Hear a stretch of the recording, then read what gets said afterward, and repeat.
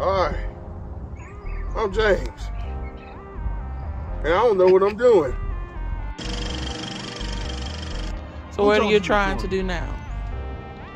We are trying to get this caliper off and the bracket off, the hose pads in.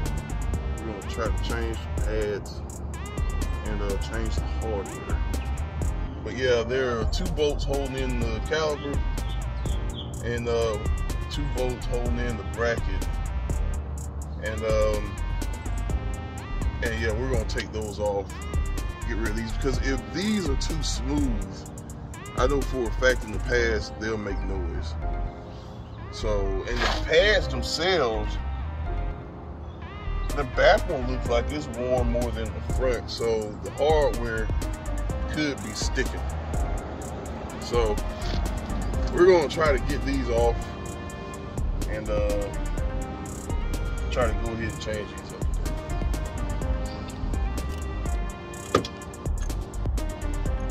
All right.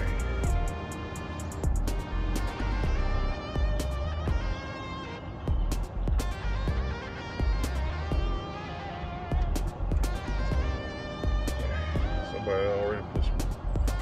53 is locked on there. So, but that's the top one. And we're gonna get this bottom one out there.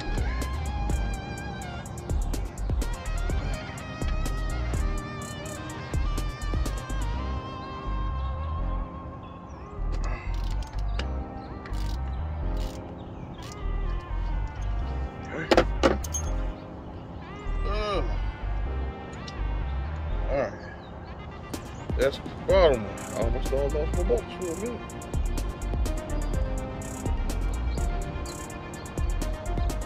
Okay, and your caliper should slide straight out like that.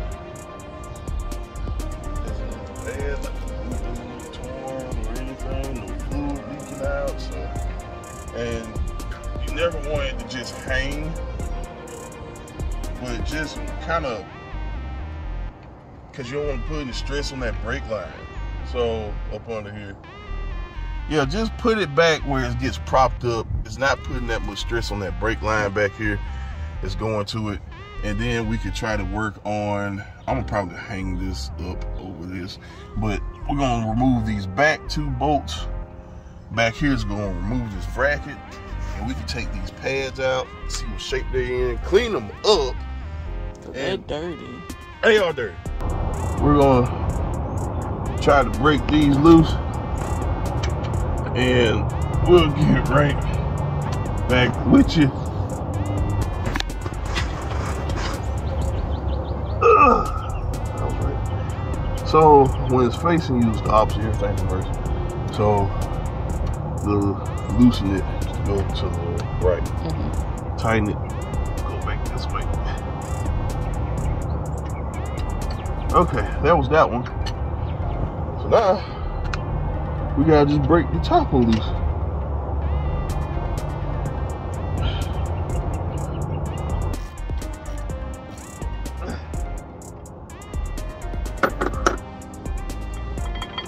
Oh, we got the bracket loose. Brackets loose. Once again, I don't know what I'm doing. I'm just basing this off of research and me doing brakes on an older car that's a whole nother brand. I feel like it should be relatively the same. So these screws still need take some time to clean. We're gonna get these screws all the way out and get the bracket off. Man, my arm hurts. Feels like you left the house and I'm having a personal session with a mean thing of jerkins right now. All right, we got the bracket off. And this should be the same for a Charger, but look, it has a good bit of meat on them. We got some new ones, and we got some grease. I'm gonna get the grease, and I'm gonna get the spray. I'm gonna spray everything down, and we're gonna just change these out. When I tell you they squeak bad, I feel like I could get by with this, but I got some really, really good pads in there, and you should go ahead and change them. Yeah, I think I'm gonna go ahead and change them while I got them off, and we're gonna get rid of this because, like I said, if this is smooth, it'll squeak extremely loud. You can spray brake clean on it. It might get you by for so long. So while everything's off, let's check everything.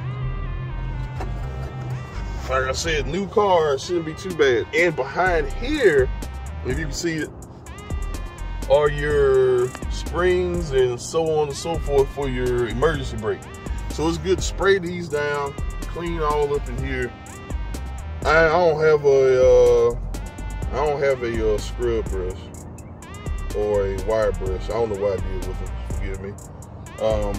But I'm gonna get the brakes and the new rotors and stuff, and we're gonna spray them down too and make sure that surface is cleaned up, clean off my hands. And then we're gonna get all that put on, put this back on, get that button up, and get Zan to help me bleed these brakes. So we'll be back with those parts right here. All right, we got our Brake Clean Pro Series, and this by itself sometimes will stop squeaking if you're squeaking. Just stick it inside the wheel, like the best way you can, aiming it at your brake parts and hit it if you don't feel like taking all this apart. But it's fine, just don't get discouraged like how I am right now, but just spray everything down. Try not to get sprayed in. All right. There we go. I don't have, that's pretty smooth. So the new rotor can sit on a nice flat surface.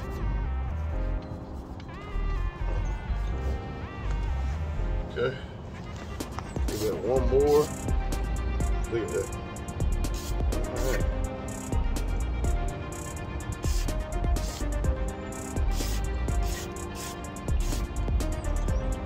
Yeah, get all that round gunk out there.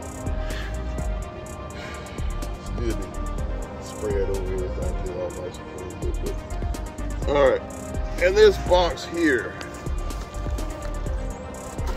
is our new rotor.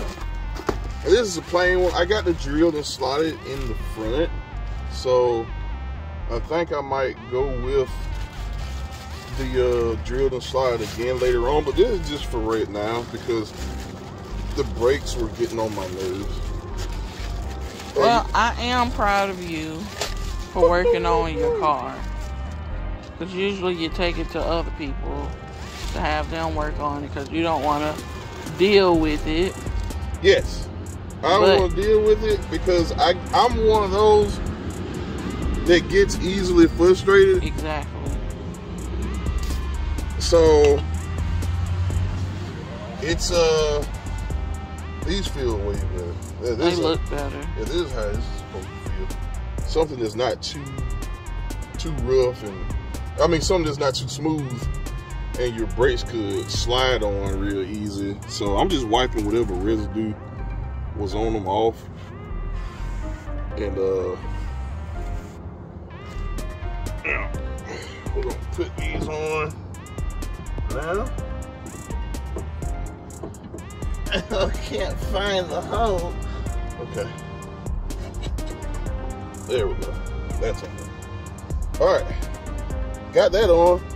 So now let's take attention to these. So, okay, those gonna go like that in there. So let's take out one of these. Got the same points. and stuff. But I guess these are what you put on from the factory. I'm not for sure. These, you can tell they're aftermarket. I guess, I don't know if the aftermarket has the slot in the middle. But, I mean, this still has a good bit of meat on them. And they're both the same kind of pad, I think. But, this is incredibly smooth. But yeah, we're gonna change all this up. I got it, the grease where it needs to be. So at this point, that's cleaned off, it's lubed up, and got that back on. So now we're gonna go back here, and we're gonna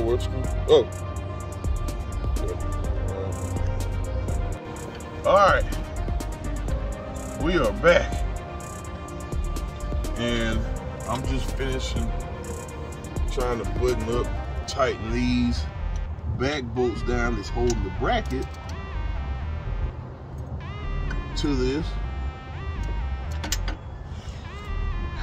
Put it on my little, it's hard to get leverage. I got a swivel head in my car. Make sure we get it. That's gonna come in handy because I could have swiveled that long one out. So, but yeah, we're just tightening up this, and then we'll put back in the other bolts that's going to hold the piston to the back to the bracket. We're gonna make sure we put that that thread locker on this. So yeah, I'm gonna get done tightening this up. Then we're gonna put that on there. What's thread locker? It'll keep your, for y'all that don't know, thread locker, it keeps your bolts from backing out.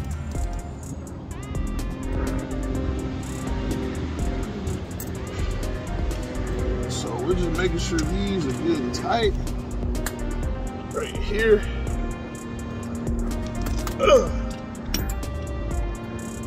Make sure.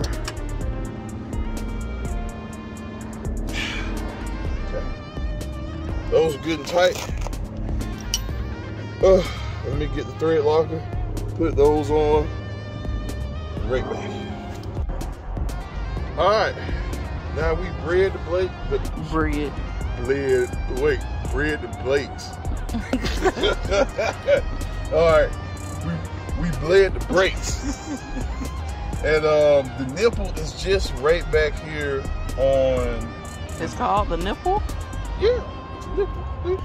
The nipple is right here on the back.